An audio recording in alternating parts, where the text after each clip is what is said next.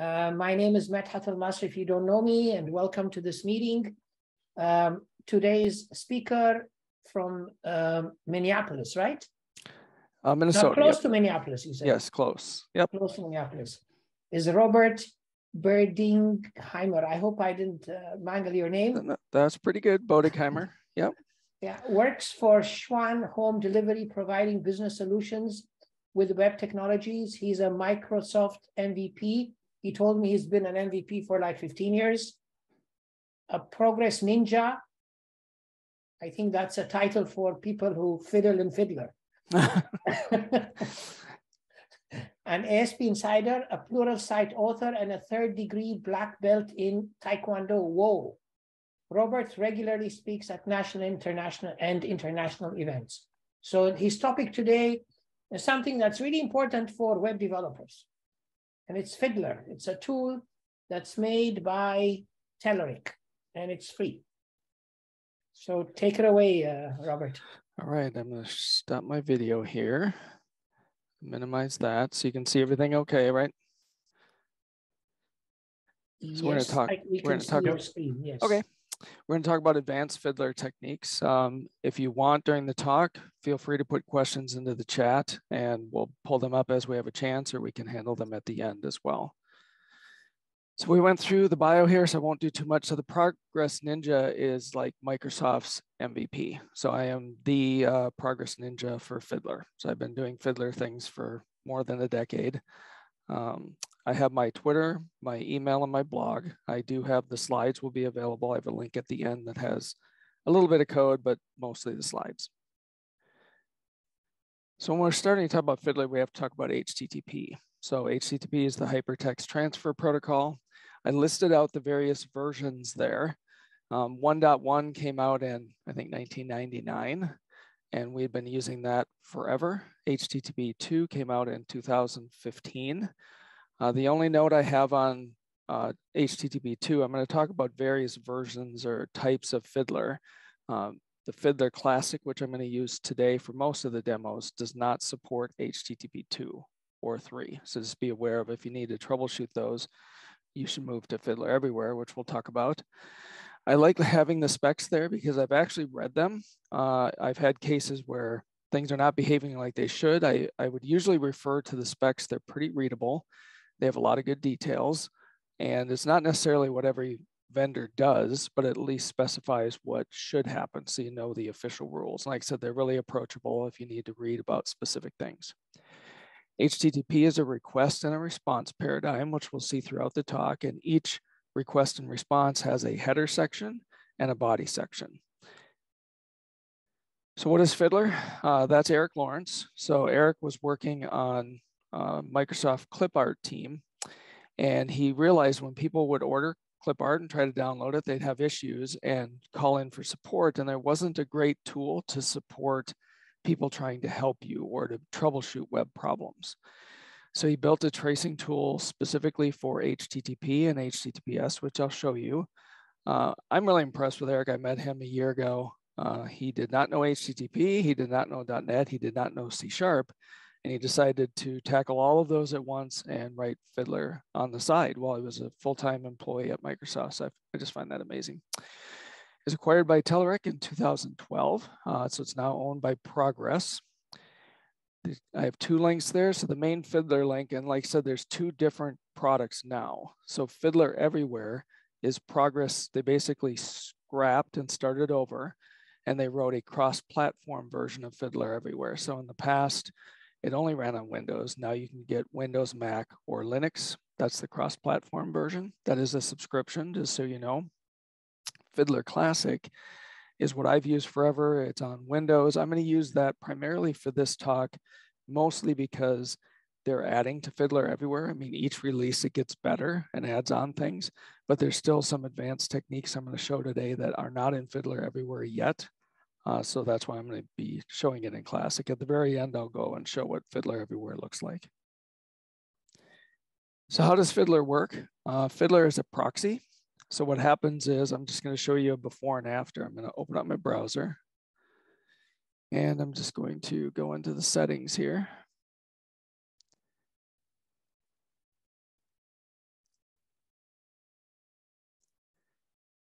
If I open up the proxy settings, we can say that right now there's no proxy server.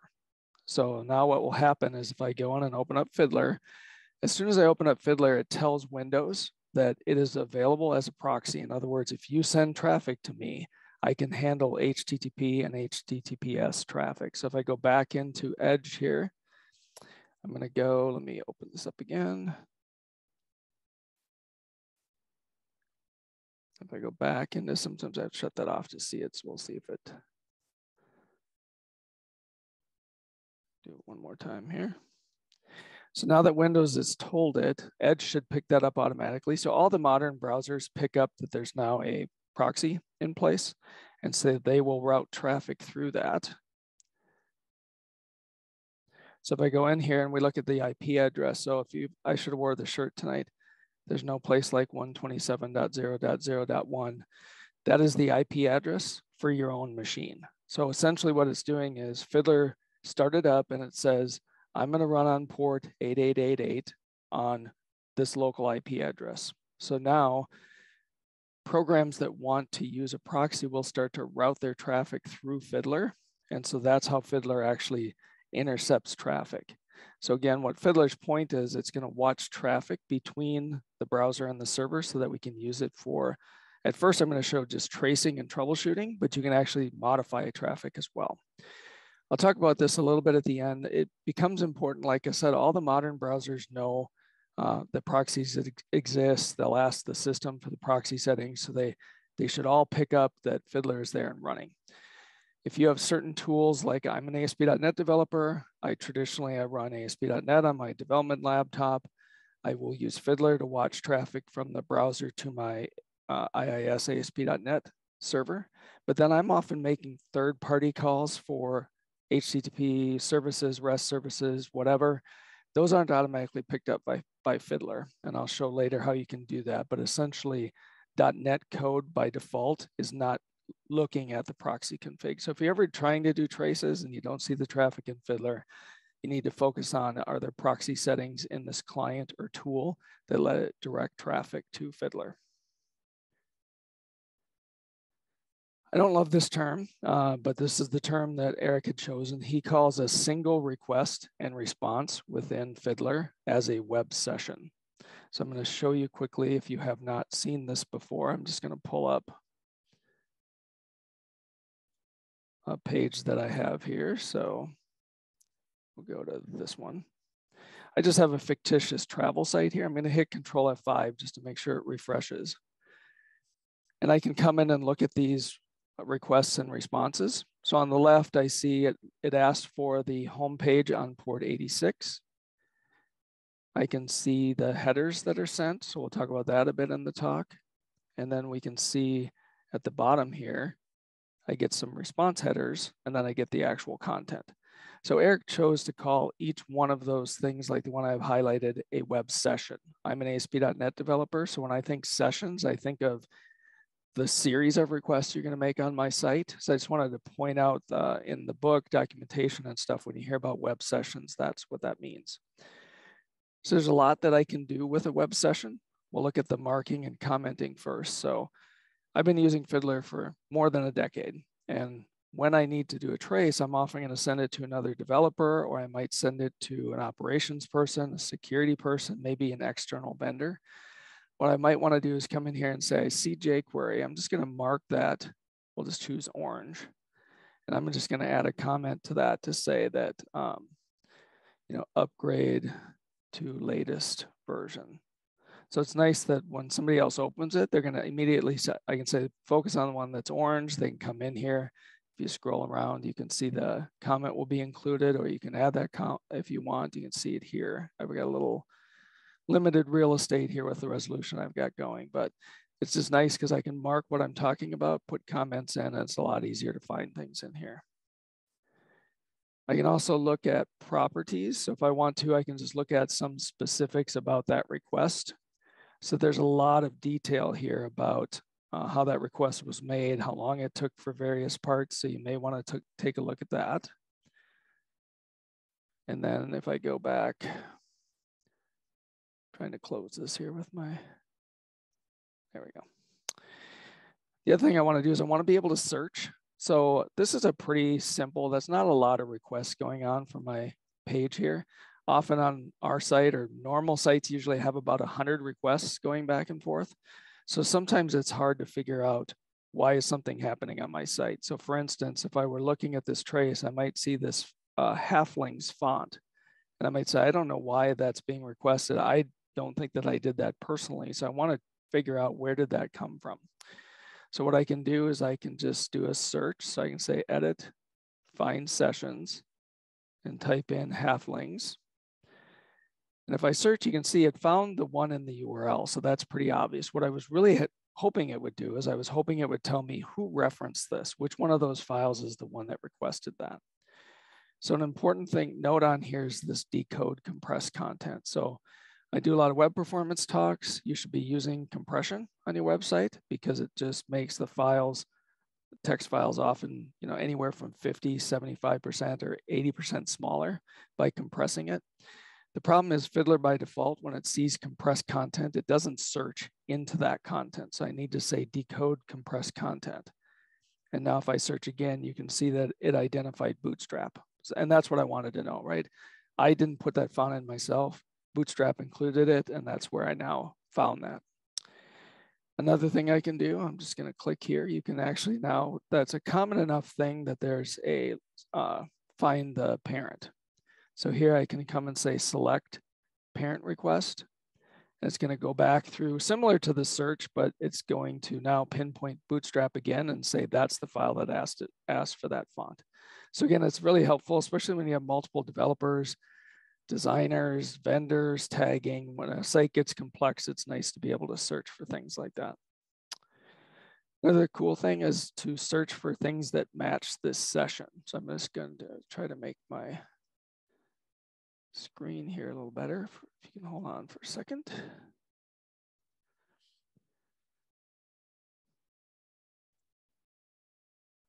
Okay, what I want to do now, I'm trying to get my header over here if I can.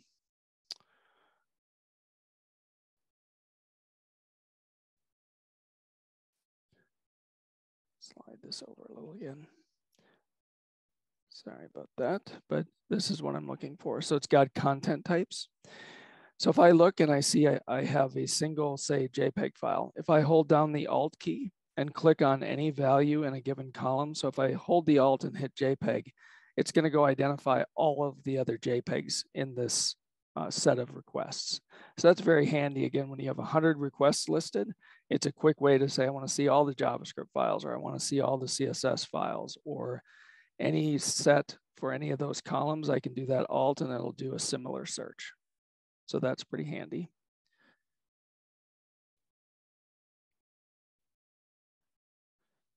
So the next one is decrypting HTTPS. So you should be using your HTTPS for all of your sites today. That's very important.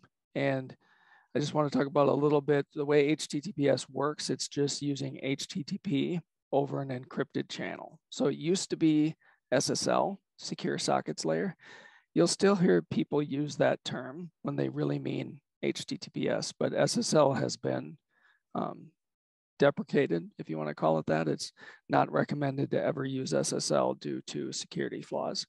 You should be using, I need to be PCI compliant because I work on an e-commerce site.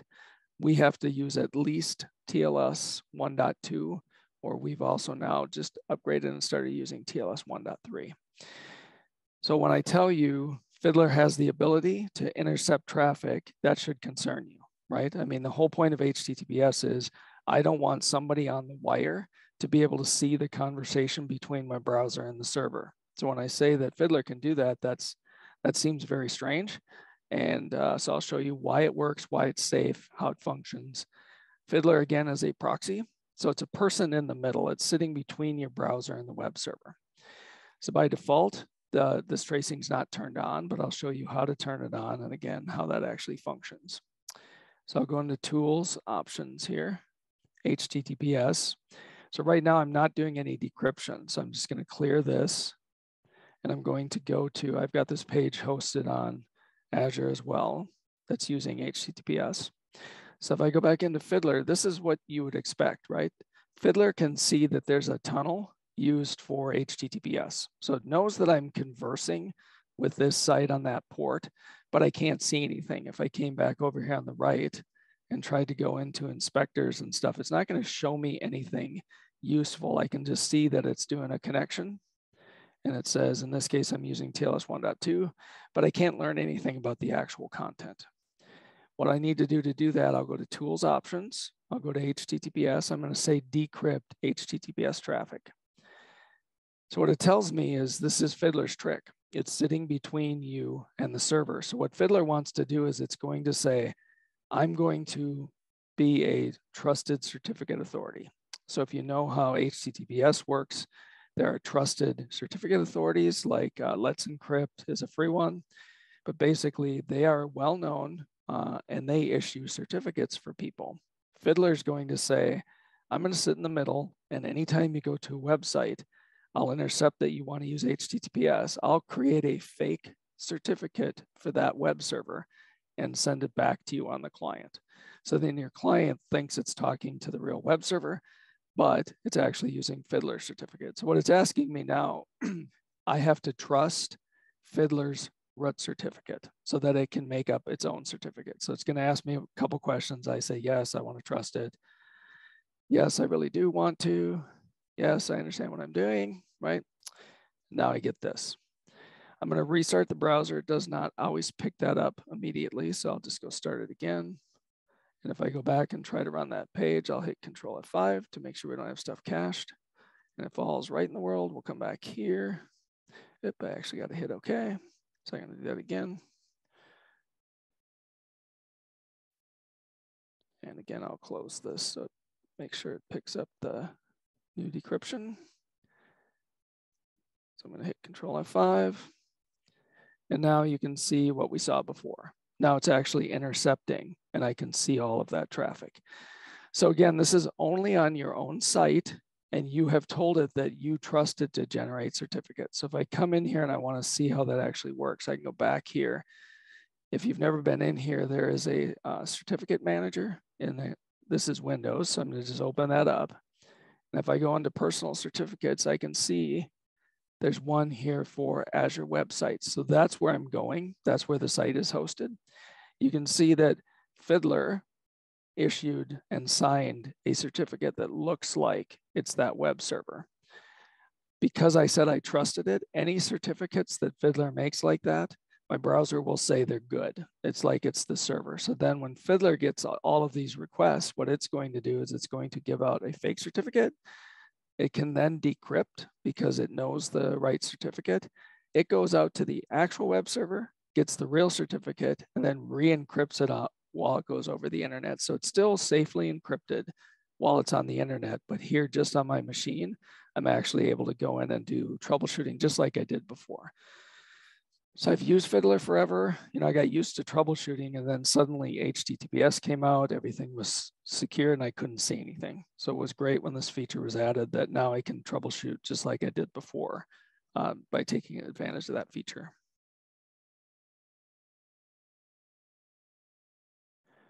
Next thing we'll look at is filters.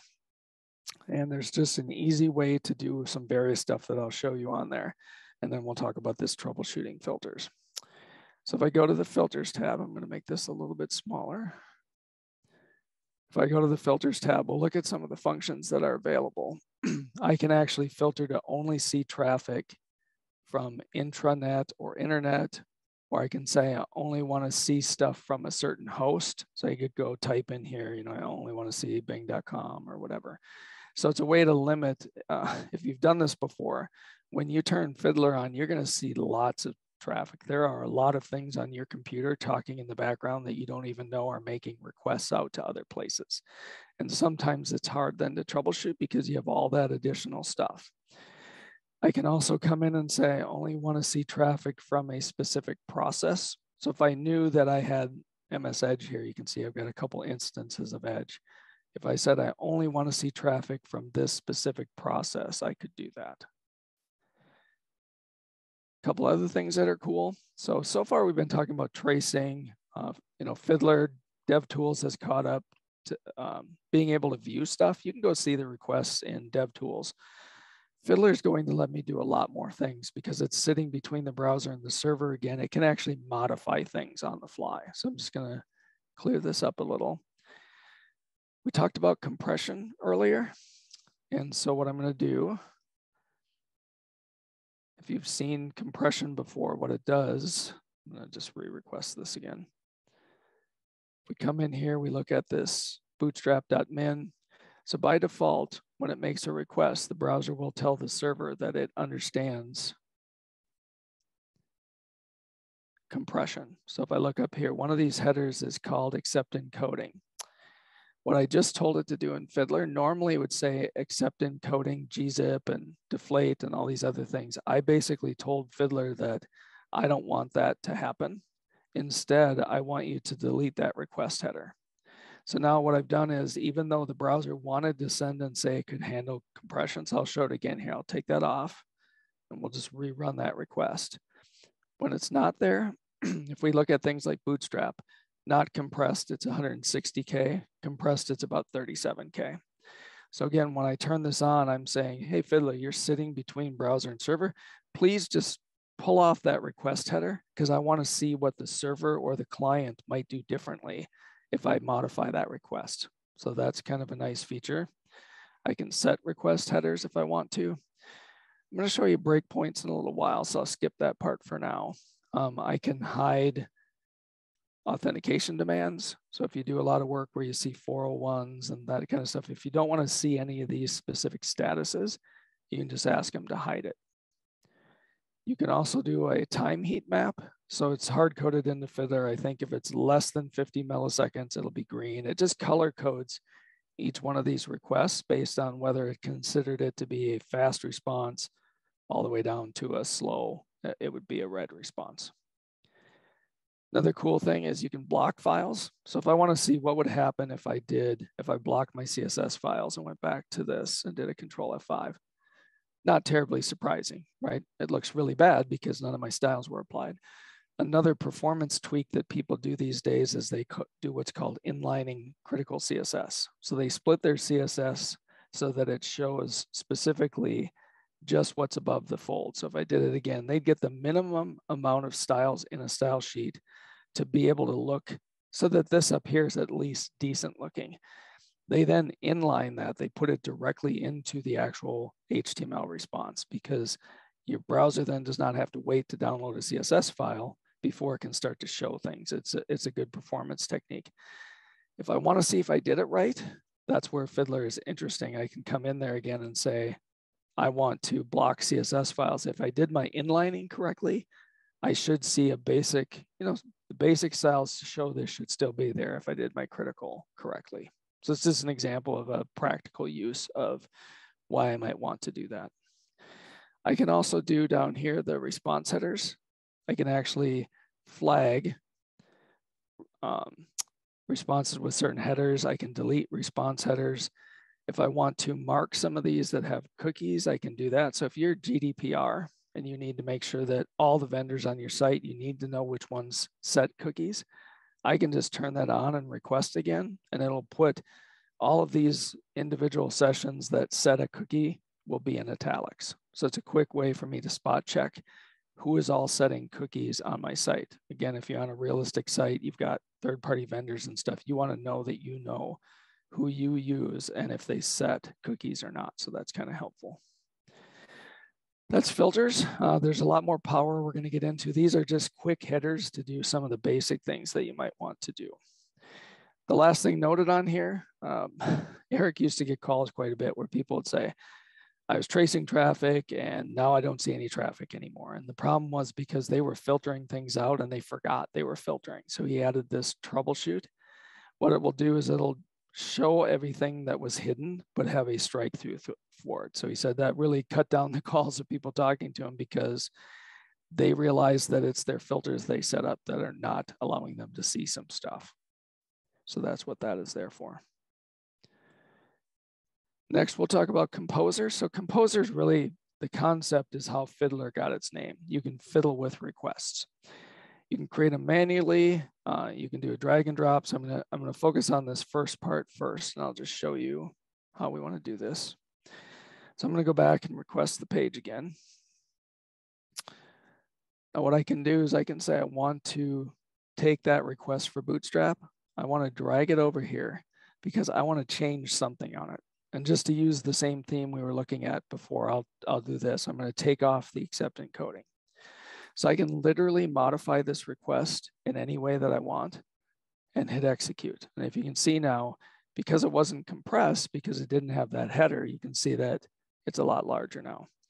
So you can create this by hand. So if you're doing testing and you need to do very specific things, you could do that. I generally will pull over a full request and then modify things I want to modify.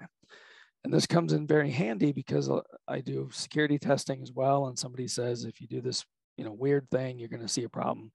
It's not always easy to make a browser do some things. Like you can't just go in your browser and say, don't do compression today. But I can put anything I want. This is literally just the request, because that's all the web server ever sees, right? It's a request that looks like this. It's a get with a bunch of headers. That's all that it is. So this allows you to make a modification. So I'm going to show you a practical use of this. So I have this page. It lets me, I could order this really modern looking, not so much, tablet convertible, and it's $1,095 each. So if I come over here, I can see the request. I could drag it over here and drop it. And if I look at this, I'm going to actually go over here and do a post. Sorry, I'll do a check out one of those. I'm going to drag that one over. You'll notice something weird. So here's the headers of the post. It's a post to my server here. The body of it has the cost right in it, right? Well, that's odd. I'm going to give myself a discount and try doing that for $1, right?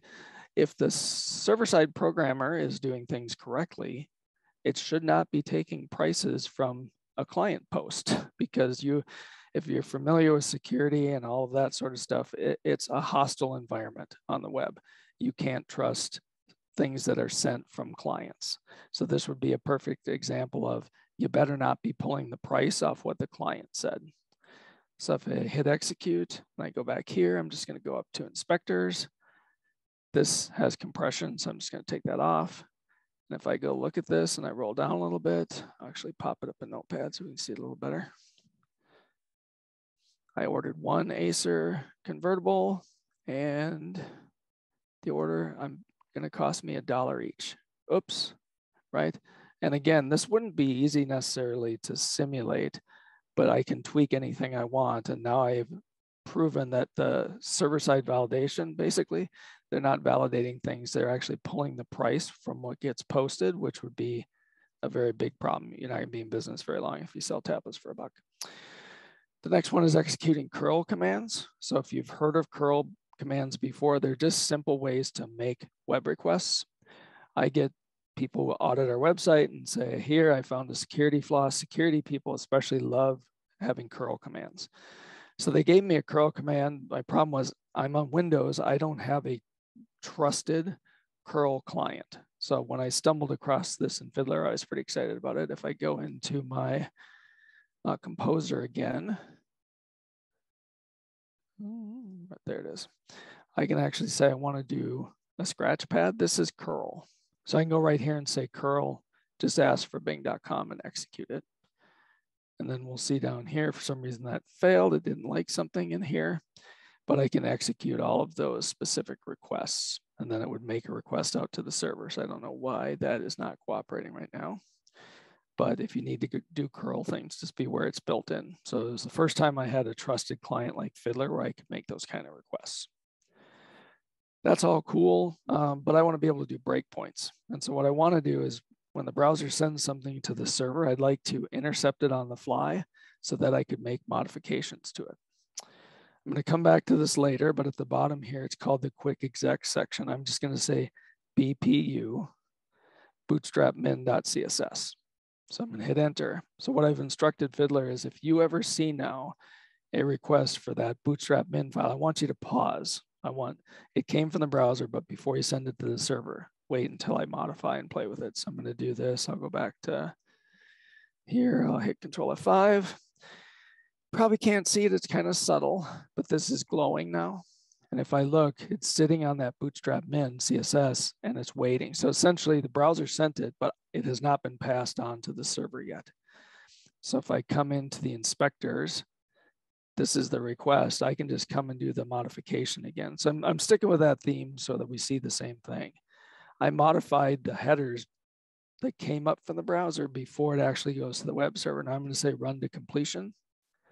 And now when this finishes, you should end up seeing that Bootstrap here is going to come in and it'll be the uncompressed version again. So that's very powerful. So now you saw some things you could do with filters. You could take off certain headers. There is Composer, that's handy as well. But sometimes setting a breakpoint is exactly what you want to do so that you can get in between. So I'm going to type BPU. That turns that breakpoint off. So that one was on the way from the client to the web server. If I do BP after, what it's going to do is it sent the request to the server. When it came back, I'm going to get a breakpoint again. So I set that one on site.css. I'm going to just do this again. I hit Control F5. I go in and do my, actually got to find one here.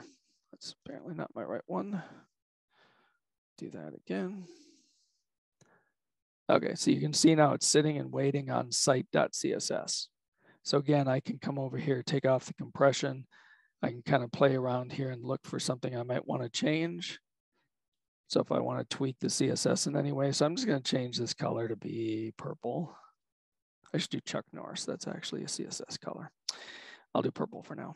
If I say run to completion, so that what happened there again, it went from the browser to Fiddler up to the web server. When it came back, it let me modify it on the fly, and you can see it did the modification. So this is really handy when I need to just tweak something that's on a, say, a production server. I don't want to go deploy everything. I just want to be able to get in between and make some changes. So side note on this, performance, we were doing buffer or minifying and bundling all of our CSS files. So we took all of our CSS files and put them into one CSS in HTTP 1.1 that helped performance. The issue was that it worked fine for about a month. I added some more styles, it failed. I couldn't figure out why, so I did a breakpoint like that. I just said, I'm gonna make requests to the server and I'm just gonna change the CSS and see what I can find. And it turned out there's a rule in IE that you can't have more than 4,096 unique styles per style sheet. So we had just crossed that value. So IE didn't work, everybody else did. I wouldn't have found it very quickly unless I was able to just go in and make tweaks like that without having to do a full build, compile, and move for the deployment. If that makes sense. I'm gonna turn off, I gotta go turn that off again in Fiddler so that I don't stop all the time. So BP after, I'm just gonna hit enter, and now that's turned off for that file. So again, you can do it on any specific files you want. Next one that's cool is autoresponder. So because again, Fiddler's a proxy, it can return information without actually talking to the web server. And there's a bunch of stuff about rules here I'll show you, and unmatched requests passed through. I just want to show you what the behavior will be like. So I'm going to clear this again.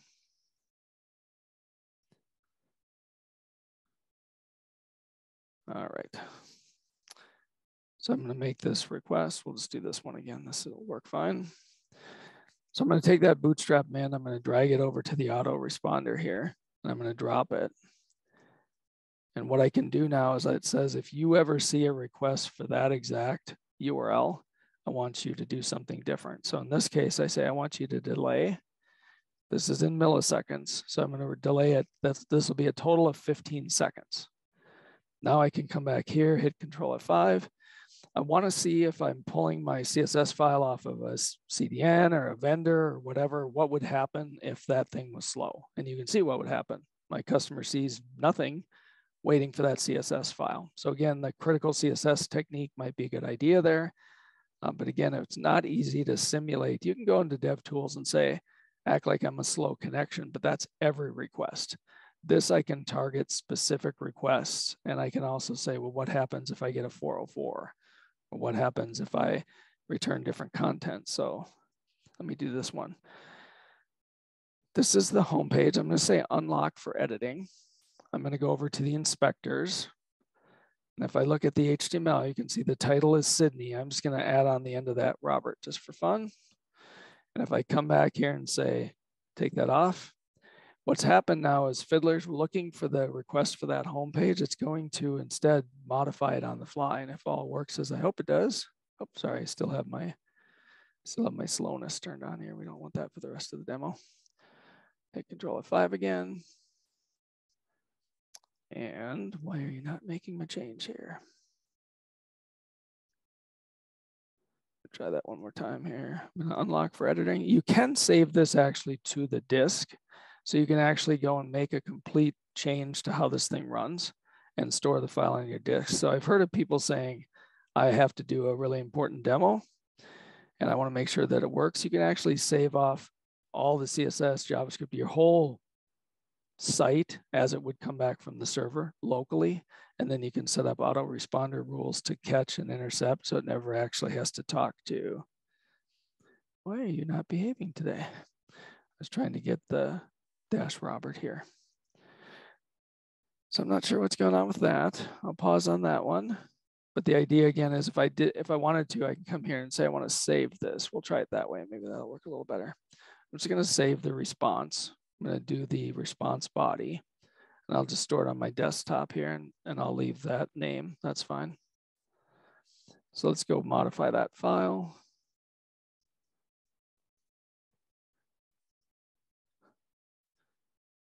So, oops, sorry, that was still compressed. You're getting to see all the things you're going to have to remember. So I want to decompress that before I actually do a save.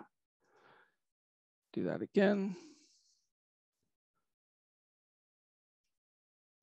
So now I'm going to just open this up. I'll make a modification to it again. We'll just add in the dash Robert. Let's save that. Now when I go back in here, what I can do is I can drag it over and put in an autoresponder. So when you make a request for that, I want it to instead pull up a file. So I'm going to pull that one off the desktop. I'll save that rule. And if I go back here, let's hope this one works. There you go. You can see it here. Where this is helpful, so we have a lot of designers and CSS people that are doing things for our site. One of them happened to be wanting to make changes. He thought he knew how to fix a bug in production, but again, he'd have to give it to me. I'd have to do a build. I'd have to move it somewhere. I don't want to just move it to production to do a specific test for him. I said, why don't you just set up that response, store the CSS on your own machine? Now he could just tweak that CSS file all he wanted, make all the changes he's hoping to do. Then when he runs Fiddler like that on his client, he'll get that different CSS applied to wherever he's pointed, production stage, it doesn't matter. So it was a good way to troubleshoot by cutting down that cycle of having to get built, but being able to just store files and do an autoresponder like that.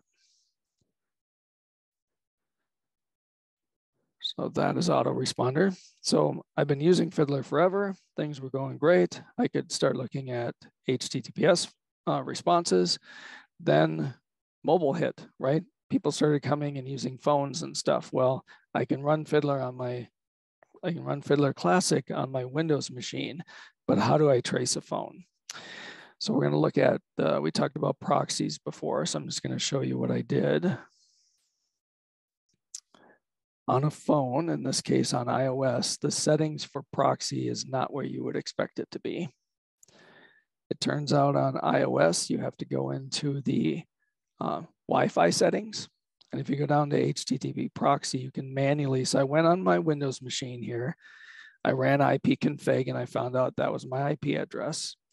Then I went on my Apple, and these devices have to be on the same network, right? So my example, I'm at home, they're both on the same network. You can go on the phone then and say, please route your traffic to that IP address and the standard Fiddler port.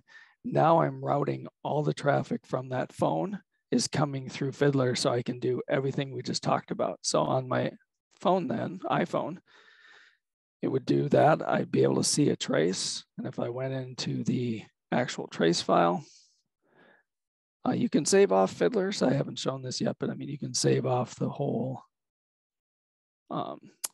session with all the web sessions and such. But if I come in here and look, if I pull up the inspectors and I look at the header, you can see right there, it says it's an iPhone.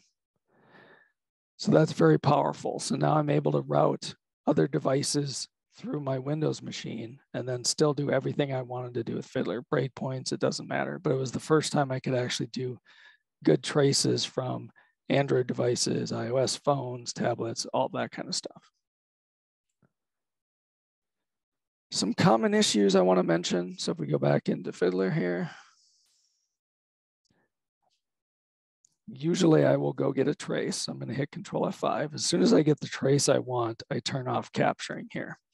Because like I said, if you run it on your own machine, there might be a lot of other stuff on your machine making requests that are going to fill up your trace and make it harder to see. So when I turn that off, I've done this before, I'll forget that I shut off capturing. I'll come in, I'll go in my browser again, and I'm just going to hit Control F5. I go over to Fiddler and I'm like, where's all my traffic? It's not being caught. It's because I shut that off. So if you're aware, make sure that you check that. The other thing that you can do is if you see this any process, I can click and drag that and I can drop it on a specific instance of a browser. And what it'll do then is it'll say the process name up here. So similar to when you saw filters, that says I'm only going to watch traffic now from that specific instance. And it's not uncommon that people do that. Then they close the browser, open up a new one. That's a different process, but they forgot to take this back off. So if it is doing a process, you can click here and it'll just say any process again, but that makes it start to trace again. So just be aware that might be why you're not seeing some of the stuff you want to see traced. I talked about .NET. .NET classes by default don't go through proxies. So you can set that in .NET. If you go into your application's config file, you can set up a default proxy. And here I'm just saying if anytime you're going to do HTTP related stuff, please use the proxy address. We saw that before. That's just this machine on that port. Now, when it comes to the browser to ASP.NET, I could always see that with Fiddler. Now, when the ASP.NET pages are making HTTPS calls out to the internet or whatever, those will also get picked up by Fiddler. So again, modern browsers understand this, they know how to use a proxy. If you're using a client and you're not seeing traffic, you need to be able to investigate how on that client am I supposed to set a proxy address. So the next one, everything we talked about is cool, but it'd be really cool if I could have Fiddler actually run some code where I could do things. So I'm going to show you how to do that. There's some common functions I might want to intercept. So I'm going to go back into Fiddler here. And I'm going to say customize rules. This is going to open up an editor. I'll just show you an example here. I'm going to find, okay, so down here, there's an event that gets fired. So in this case, it is on before request. So when the browser sends to the server, before it gets sent to the server, I want to intercept it. So here I'm programmatically making changes. So I could pull off that header we've been talking about. In this case, I'm just going to say if the URL ends in .jpeg, I want to show the session highlighted in yellow. So I'm going to hit Control F5. If I go back now, I can see all the JPEGs are in yellow. So not a great thing I would actually do because I can't even read that. What I have done with it before is we use a lot of vendors for our website, and every vendor you talk to says, oh, you can include our JavaScript. It'll never affect your site, right? If we're slow, if it goes wrong, it'll be fine. Just put it in the head and go move on. What I like to do then is I come in here and I actually write code so I can just say if I see, so I gotta see if I have an example in here anywhere. So if it's my host name or my CDN, change the colors. If it's anybody else, make it fail. So I'm saying everybody that's not my primary web server or my CDN should get back a 404. And I've done this. It's a wonderful test to run to make sure that you have your site coded in a way that none of your third-party partners can bring down your site, make it slow. When you do this, suddenly your page doesn't quite work. Then you can start to pinpoint and try to figure out which one of the vendors I'm using is causing me a single point of failure. Or again, here I could do a delay instead of a 404 and just make it actually, I'm gonna save those changes to, it's a great way for me to see that I'm not actually impacted by third-party problems by doing that, and I can do it programmatically. So again, there's a lot of power coming with that ability to programmatically do things. There's a non-exec action one, so I'll show you that. So I customized, so I'm going to just do a clear here. I actually customized, so I'm just going to go out to, see, where do I want to go? I'll go to Bang. Well, I'll go to Fiddler here. If I came in here and said I want to maybe not see, oh, I don't know. For fun, I'll just do Telerik. I can say remove host, www.telerik. If I hit enter, you can see that it made it go away. So I actually did that using Fiddler script. So there's a, whatever they type down here, I basically extended Fiddler to say, when you see RH down there, I pulled off that host name, and then I went through and hit all the ones that had that host. So again, just programmatic ability is pretty amazing to make modifications. There are cool extensions for Fiddler Classic. I'm going to focus on, I'll mention the JavaScript formatter. So let me clear this. Again, for performance, I want to do minified files. So if I come in here, you can see that one of these, I'm going to turn off my, I have this minified Bootstrap and JavaScript files. I want to see those. If you go into DevTools, there's a way to make individual files like that be unminified, if that's a word. So if I came into my network requests or my sources, I can actually go down here and do a pretty print, and it will unminify. It doesn't undo everything. Source maps are a better way to do that. But if I just want to be able to do some basic stepping through, I could do that. I could also get this extension that says make JavaScript pretty. And then by default, I'm going to re-request this again. Because Fiddler is sitting in between, every time it sees a minified JavaScript file, it's going to actually unminify it. So it says, hey, these were minified. But if I click on them now and look, you'll see that I now can step through and troubleshoot. So back in DevTools in the browser, I'm stepping through normal looking code, not minified code. So that's kind of a cool extension. Another one I like is called Show Image Bloat. So let me go back. I'll see if it's this one. I'm just hitting Control F5 here. I'm trying to see if I have any of these that have image bloat. So I'm going to have to go pull up one of my other examples here. Bear with me for a moment. This. So you can see I've got images here. Images have metadata by default. So you take a picture with your phone. It could put your lat long in. It will put in like here, you did this on an iPhone. Here's the day. Here's the shutter speed. All that kind of stuff that doesn't help visual quality. It's just embedded as metadata in the image. So what this show image bloat does, it just is pointing out to me that there is metadata in that image file. 15% of the bytes in that file are wasted metadata. So I use JPEG Tran. There's lots of tools that do this, but it strips the metadata out. It won't affect your image quality, but it will make it smaller. And it's funny, if you follow Eric on Twitter, occasionally he'll just post on a random day a picture that has like 80% bricks on it, and he doesn't say anything. He just posts that. And then I know that he's out playing with the site and found that it had a huge amount of metadata. So it's a nice way to just spot check. If I go back to my other example here, I can quickly go through this and say, hey, great, I don't have any metadata. There's no bricks showing up. Okay. I'll mention Fiddler Cap. So I have marketing people that sometimes need to troubleshoot things on the site. Like they say, hey, this isn't working. What can I do about it?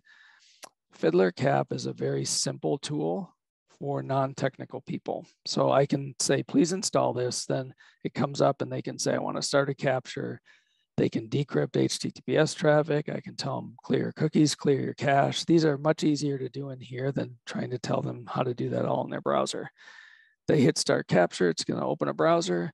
They can go around and do their stuff. They can come back then and say stop capture and save it. Then they can mail me that. I'll open it in full Fiddler. It'll look in Fiddler just like they actually use Fiddler, but they didn't. They didn't have to go through and try to figure out how that works. So if you have non-technical people, that's a cool thing. Another cool feature is they can do a snapshot. I'm sure it's never happened to you, but I have people who say that the page didn't look right. And you say, well, what didn't look? I don't remember. It just didn't look right. If they hit snapshot, it will actually take a screenshot at that point and embed it into the capture. So when I get the capture, I can see what they saw, which is really helpful for debugging. Again, for non-technical people, I think that's a great way to go. So there's some miscellaneous things. I showed you how you can save off files. So if I'm on the intranet, I can't find where the official company logo is, but it's on the main page for our corporate site. I can just open up in Fiddler and right click like you saw me do before and say, I want to save off that response, which is handy. They also have in Fiddler a way to do a snapshot. So if I make a request, I can just go up here to the camera and I'll hit that and I'll get you can see it does a countdown. I would flip over here quick to show my page and it does a simulated like, hey, I just took a picture. Now I can come back and that gets embedded in the capture as well. So now I can see exactly what was going on in that particular screen at that time. So that's handy. You can encrypt the session file. So when you save off, I would like this to be default, but it's not, but you can do it. If you say save all sessions, right here, you can say, I want to do a protected. And it's actually using AES 128-bit encryption. You can configure it to do 256. So it's serious encryption. It's not weak encryption. So what I can do is I can say that, I can give it a file name. It'll prompt me to say, put in a passphrase. Then I'll send this. Now I can send this to vendors and other people over the internet, knowing that people are not intercepting, because there can be sensitive things in this trace, especially if you're doing decrypt HTTPS. You might have credit card numbers, you might have login credentials. So when you send that and you're concerned about it being read, encrypt it. And then obviously don't put your password or passphrase in the same email. You could call the person and say, here's the passphrase, so that they know how to decrypt that on their end. There's a text wizard. So I just started doing capture the flag contests not that long ago. And it's very handy. There's a lot of conversions that go on, like HTML encoding, base64 encoding. It computes some hashes. So it's cool. You can just pop in here and say, what's the SHA-256 hash of that? And we can see that it's this. So it just comes in handy to do some common conversions you might want to do as a developer. There's Fiddler Core. So years ago, Eric refactored and pulled the, I guess you call the plumbing code of Fiddler, the stuff that does the actual tracing and stuff, and put it into Fiddler Core so that you could write a .NET app and embed the Fiddler captures and all that stuff into your own app. So if you have a need for that, just be aware it's out there. I showed you the quick exec. I'll show that again. So I'm going to go back and I'm just going to hit Control F5. If you like command line things, there's a whole heap of things you can do down here in this quick exec. Like I want to see all the requests that were greater than 50,000 bytes. And it shows me those. I can do select CSS files and it marks all the CSS files. So there's a whole bunch of stuff down here. CLS will clear the screen. So if you like doing command line stuff, just be aware there's a lot built in. And again, you can use Fiddler script and extend that yourself. Next one is host remapping. So I'm going to give you Eric wrote a book on Fiddler Classic, and I've read it, I don't know, 10 or 15 times. And every time I read it, I find something that's like, I didn't know you could do that. Well, this is one of those features that he said, you can remap where things point. So I'm going to show you what I mean. I'm going to go out to example.com. So this is what the website looks like. You can actually go in here and say, I want to, anytime you see example.com, route it to this website. So that's just the website here on my machine. So if I hit Control F5, you can see now it thinks it's on example.com, but this is the site we've been using all night. And I thought, well, that's cool, but where would I ever use that? Well, we had a production problem and I was trying to troubleshoot it, and it was in some vendor JavaScript, but that JavaScript looked and said, you have to be on our production site or it wouldn't run. So I said, well, that stinks because I want to troubleshoot, go into Visual Studio, do debugging on my own machine. So I set up a host mapping. I put my production URL into that mapping inside of Fiddler, but I had it point to my local development machine. So it tricks out the browser to think it's in production. It thinks the URL is www.example.com. So my JavaScript, any of that, it thinks that's where I am, but it's actually pointed somewhere else. So again, it was a feature that I thought, why would I ever need that? And then it was exactly what I needed. It was the only way I could really troubleshoot what was wrong with that vendor's thing without having to put it out in prod, which would be a bad idea. So that's Fiddler Classic. There is now Fiddler Everywhere has version 4.1. I'm just going to mention some of the advantages. So again, Fiddler Everywhere is cross-platform. So it runs on a Linux and a Mac for the first time. It also has a improved UI. So they just changed a lot of how the user interface looks. I'm used to Classic, but there are a lot of nooks and crannies in here that people don't know where these features are. They tried to do in Fiddler Everywhere, make that stuff just more apparent. They also have collaboration features, so it's easy for you to be able to save a trace and share it via the cloud with other developers and such. And they have HTTP2 support, which if you're doing HTTP2, that's critical because again, Classic doesn't support HTTP2. There are some missing features. So the stuff I showed you today around the extensions like image bloat, the Fiddler script to be able to programmatically do things, breakpoints, quick exec, those advanced features are just slowly making their way over to Fiddler Everywhere. So essentially Fiddler Classic is set in stone now. That is what it is. It's going to stay that way. They're not investing engineering into that. They're putting all their time and effort into Fiddler Everywhere. And we just hope that some of these specific features will be added. So I'm going to open up Fiddler Everywhere. Again, this is a subscription model. So it's going to know that I'm logged in and everything. It runs on a different port, but it's going to be, I'm going to hit Control F5 here. Actually, I want to go back and run my own page. Hit Control F5. So again, this is very similar. Here are the sessions. So I can go look at individual requests. I can do Composer. So if I do the same thing here with Bootstrap, if I just say, edit this in Composer, and over in Composer, I can just say, I want to turn off, I want to drop that accept encoding again. Then I could re-execute it. Same thing, it'll come back not compressed. So there's mappings that go over here for most of the things that we talked about earlier. So if I go over here, the way I stop capturing in Classic, I hit a little obscure thing on the bottom here. I can just say stop capturing. And again, I can also use the autoresponders now called rules. So I could again drag over the Bootstrap CSS. I'll just say add a new rule and come in here and edit that. So I'm going to change this again to be, I just want it to be delayed. So again, I'll do 15,000 milliseconds. Go back and do Control F5. And then here I can do things like save off requests. So if I have a request that I want to use periodically, oh, I'm sorry, I got to do one other thing. I didn't have rules turned on here. I was trying to figure out why my thing wasn't slow. Now you can see it clocking because I made a rule, but I didn't have rules turned on. Here I can look at inspectors again. So what I was getting at on the left side here, I can save off requests. So if I did a composer that had a specific, like take this header out, I could actually save that over here and be able to just re-execute.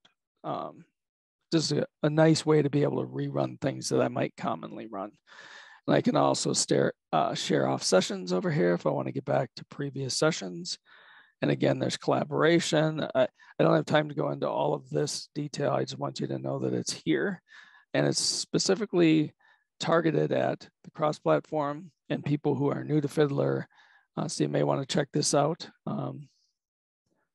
See if it works for you. And with that, I have a couple Pluralsight courses on Fiddler Classic again. This one is my most recent. Your site doesn't work. How should you figure out what's wrong? Like styles don't work. Should you use DevTools? Should you use Fiddler? Can you use both? What's the appropriate tool to find out what's wrong? This one is just specifically Fiddler Classic. How do you write extensions like that image bloat? How do you write custom inspectors? It goes into a lot of the stuff we talked about today, but it's 2 hours long or so. Here's the book I was referring to that Eric wrote, 2nd edition. Again, if you're going to use Fiddler Classic, it's really useful to know. It has a lot of just useful information about HTTP, HTTPS, all that kind of stuff. But specifically, if you're using Classic, it gets into all those features. Again, there's Fiddler Everywhere. So I've also done some videos for Fiddler Everywhere. So if we come out to here, we can see that I've got various things like how do you do tracing on a device? You know, how do you do troubleshooting on a device? How do you do performance evaluation? So you can come out here, and these are free videos that are just targeting specific areas in Fiddler Everywhere. That's my Twitter, that's my email, that's my blog. That's the link there for the code so that you can get the slides and all the code for this. And if we'd like, we can pop in some questions here. I'm going to open up the chat and see if there's anything in particular.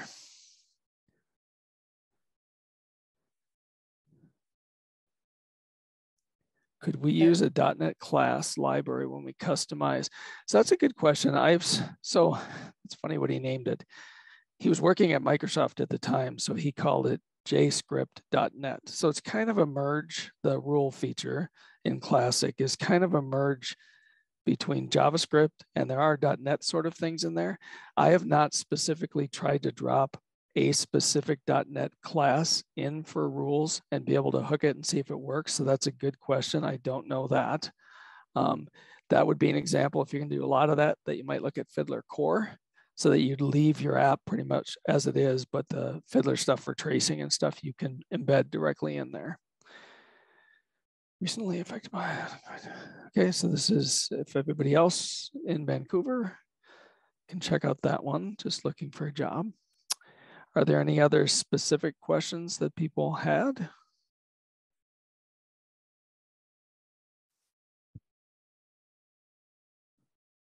Go ahead and write the questions in the chat if you have any questions.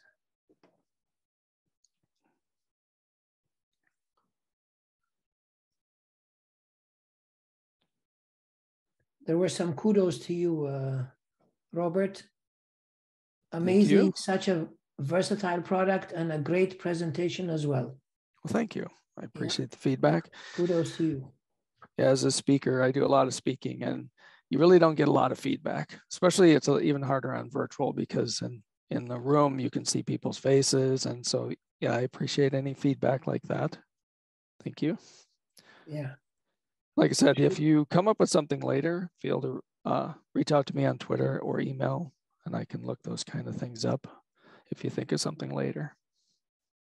I'm sure for a lot of people, they're really impressed by what you can do with Fiddler. Yeah, the reason I like this talk is, you know, like I said, I've been using it forever. So when I first used it, I would do a talk and I'd say, how many people use Fiddler? And maybe like 2 people in the room of 100 or so would say they'd use it. Over the years, that's almost flipped, where like 90% of the people have used it. And then I show them something, they're like, I never knew it did that. You know, they typically use it for standard tracing, where a lot of the power comes in as being able to do those modifications and make things fail.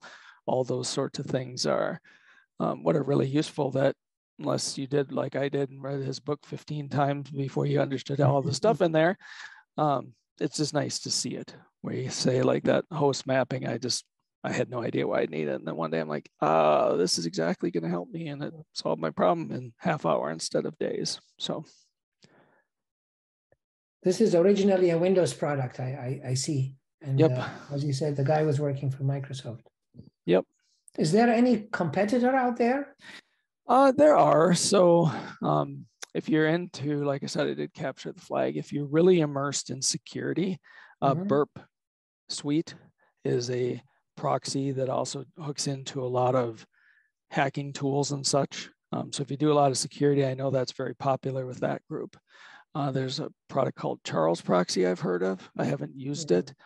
Obviously DevTools. So DevTools, you know, has been getting better over the years. If all you need to do is a trace and be able to see responses and request headers and all that kind of stuff, DevTools are very helpful for that.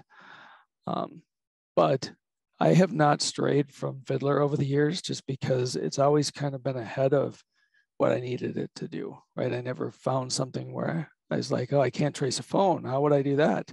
And I find out, well, this is how you do it. Point the proxy, things like that. Or when he added in decrypting HTTPS was just in time for me because we were just starting to use it and needed to be able to troubleshoot. So, but those are some of the products that I know of that do those sort of things.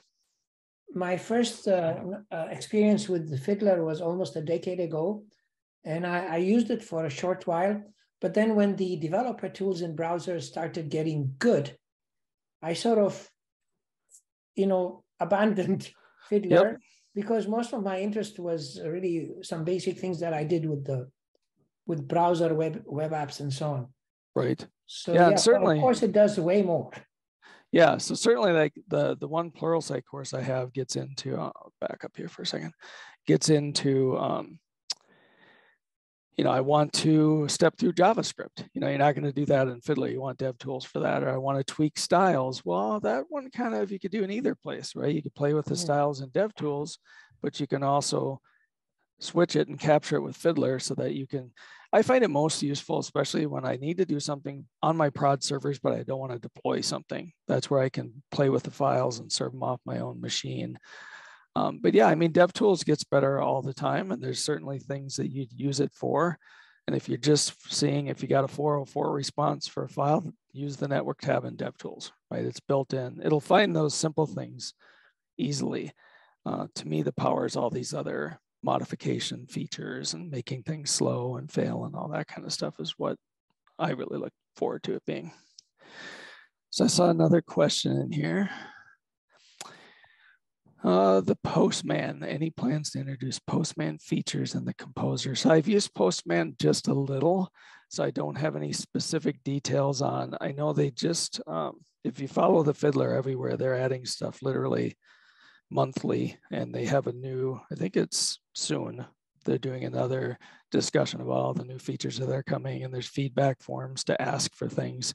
I don't know that what specific feature, and do I know if that's coming or not?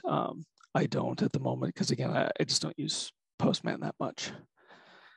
The other one here was interested to try sending Fiddler logs to Elk. So I'm not familiar with Elk. One thing I will say, as we were talking about it, you can in DevTools, you can do a network trace. You can save that off in a file format, but then import it into Fiddler, just so you know. So if you have somebody and you don't want to install something on their computer, but you want to get a network trace, you can trace it in DevTools, save it, and then import it into Fiddler.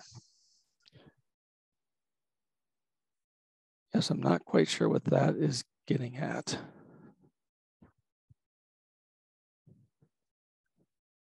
So like I said, that is all that I have. So if there's any specific questions I didn't answer that you want to follow up, feel free to send to me there. Appreciate being able to present and meeting everybody this evening. I'm glad people found this useful. And thank you very much, Robert.